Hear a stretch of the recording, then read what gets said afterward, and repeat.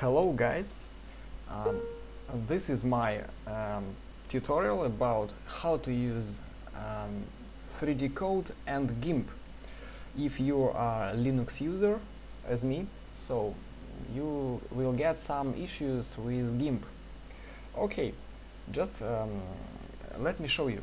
This is my 3D model, just a simple 3D model I painted. Okay. So you see, this is textures are painted. So we have here some standard layers, like normal layer in Gimp. So, sorry.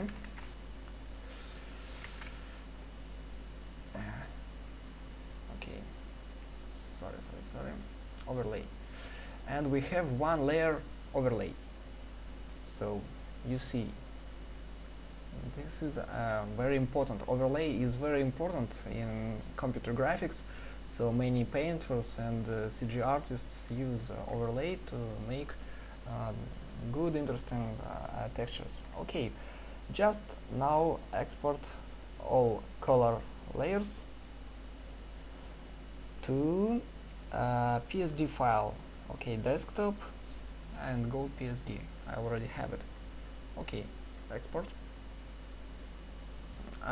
And now we open Gimp. I use Gimp 2.7.3.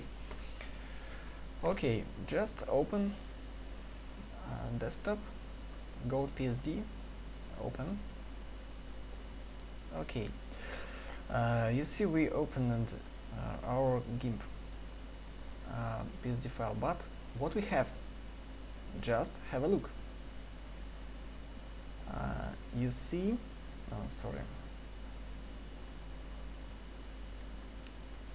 as you see, texture in 3DCoat is brighter and more contrast, like in Gimp.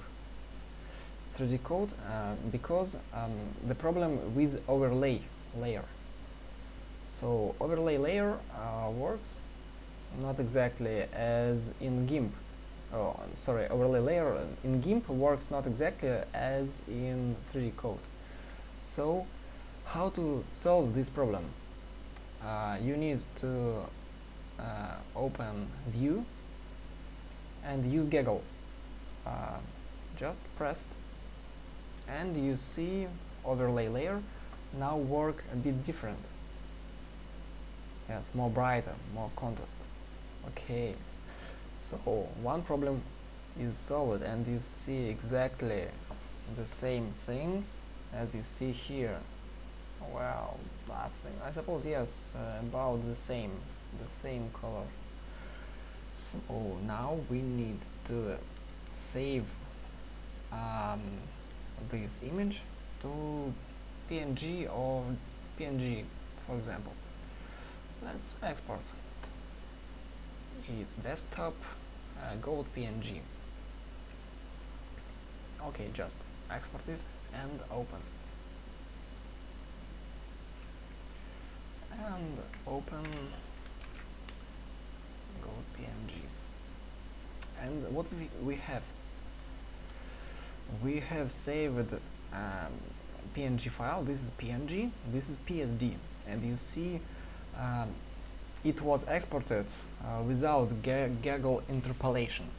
So how we can solve it? Just close it, close, and we use again our PSD file. So to get these Gaggle colors, you need just make a simple trick.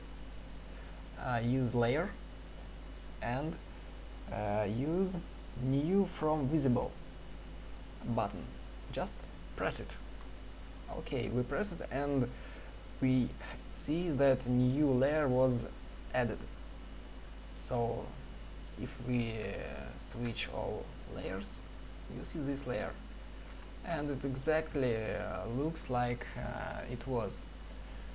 And we can save it now. Just export, go PNG, export, export, and let's try to open it. Okay, open, and what we see, this is PNG file, this is PSD file. PNG, PSD, it looks the same. So you can now use 3DCoat and Gimp. Okay guys, thank you for your attention. Goodbye.